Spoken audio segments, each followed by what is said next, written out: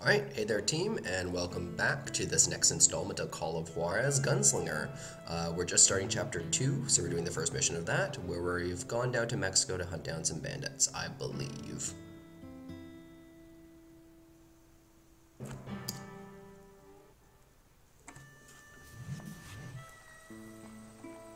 So was the bastard you were after now riding with the Cowboys? Roscoe Bob Bryant was his name. Oh. But no, this time it was a different bastard I was after. The aforementioned Mr. Ringo. And yes, he was working for Old Man Clown. I hate fucking running. I came upon them robbing a stagecoach, which wasn't surprising, being they were such murderous thieves and bastards. The bandits wore red scarves, so I knew they worked for the old man. Over there! I did my best to help those poor passengers.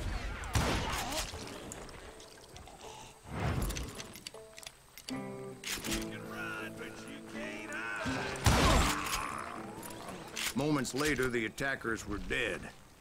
And I checked the stagecoach to see how many passengers were still breathing. I do like the narration style. It reminds me of Bastion, if any of you guys have played that. Bastion was a game where the narration changed slightly based on... None. It was then I wondered if the rocks weren't hiding more bandits. Was that all of them? Or did I just hit the rear guard? I quickly got my answer. They attacked from on high like Apaches often did.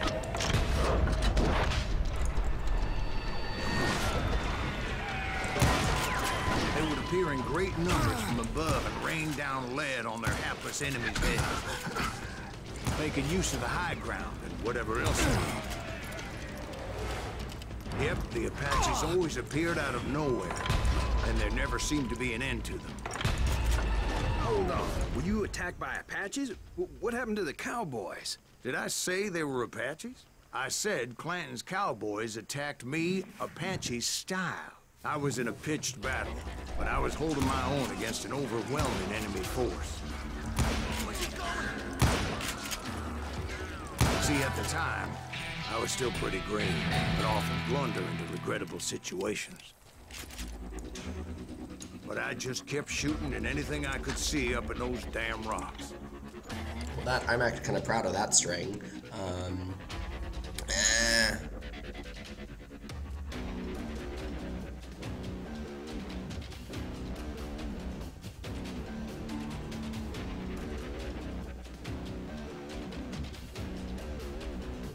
I don't know what top break mechanisms are.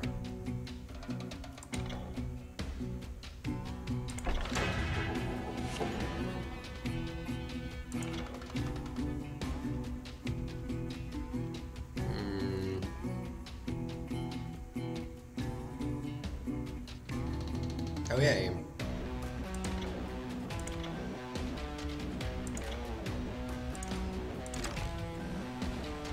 I didn't see Ringo, but I knew he was with the Cowboys. He and Roscoe Bob had done me a dreadful wrong, and I was determined to have my revenge.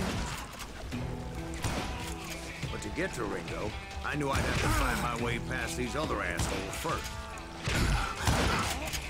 Unfortunately, I was running out of ammo.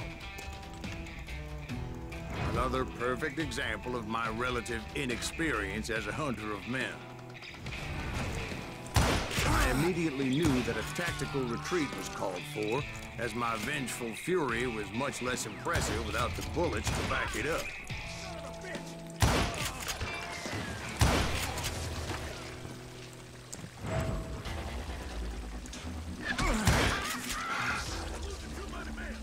Finally, they managed to corner me. Trapped as I was, the odds of my survival seemed pretty slim. Luckily, serendipity was on my side as I suddenly spotted a way out of my predicament. Okay, I have one bullet left, so I guess I'll... Gosh dang it. I ran ahead as if the devil himself was after me. Bullets were whizzing by my ears, but I wasn't about to roll over and die. I just kept running like there was no tomorrow. Because there wouldn't be if Clanton and his men caught up with me. As I was scurrying around those caves, I thought, what was I thinking? Going up against a gang like this. Nowhere to run. They were hunting me like I was game. And I swear to God, that's how I felt. See, I just kept running, not knowing where the hell I was going. I'm liking this change of sequence.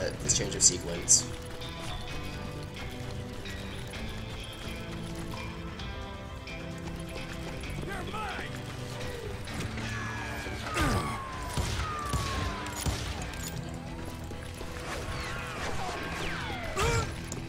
And that's when something miraculous happened. Like manna from heaven. I found the desiccated remains of what looked like an Apache warrior. The old weapon next to him supplied me with some much-needed ammunition.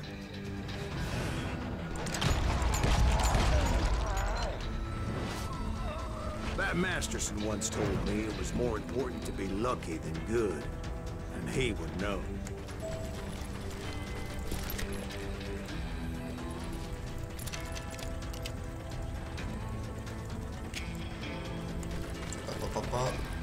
Yeah, like the... And imagine my surprise when I found a fistful of dynamite to go along with that ammo.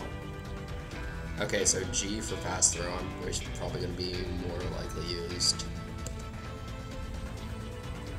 That stroke of good fortune evened the odds and bolstered my confidence. It was time to turn the tables. Time for the prey to become the predator. Time for the hunted to become the hunter. All right, Jesus, we get it. They were right where you wanted them. That's right, Jack. Okay, thanks. I was done running, and the old man's boys were not expecting that. I don't like how this entire map is very brown. It makes it hard to spot enemies. My fury knew no bounds. Where's it going?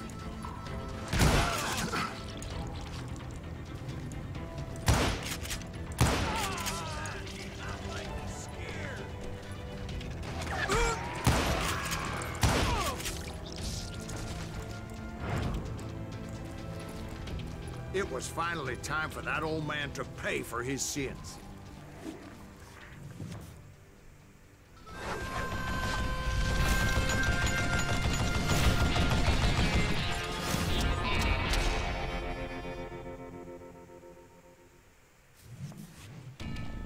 I yelled out at the top of my lungs, "Clanton, I'm coming for you!"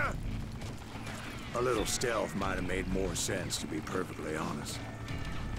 Because that old fool had a Gatling gun and enough bullets to last him till kingdom come. But I knew I could not let that deter me. Not if I was to find and kill Ringo.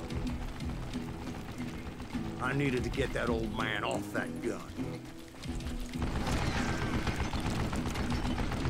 Summary. Sentences I don't think I finished, because I'm bad about being cut off by the game.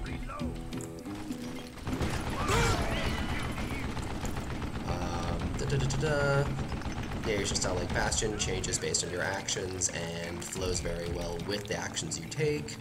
Like that. Don't like that everything's kind of brown because it makes people hard to identify.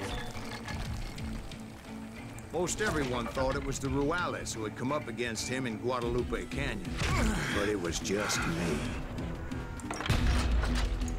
I need your good men you're killing! Why are you so afraid to face me, huh?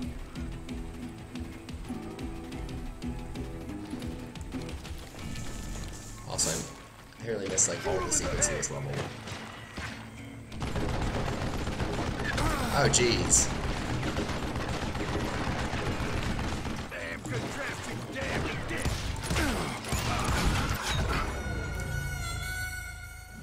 Okay, well that didn't go well.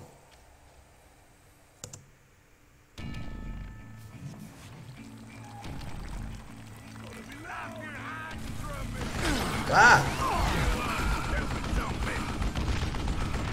Well, thank goodness I didn't have to restart from the very beginning. That's nice. You think I don't see you? Save him at third net. I don't know how you live this long. What a piece of crap.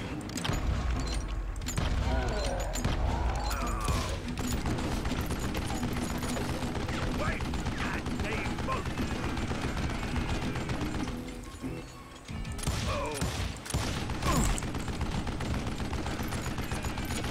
What I ever do to you?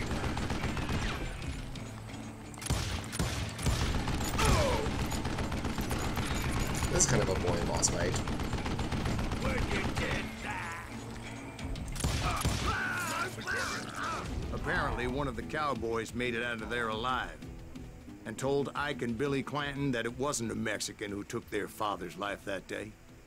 They just assumed it was one of the Earps, and that little misunderstanding eventually led to that legendary gunfight at the OK Corral.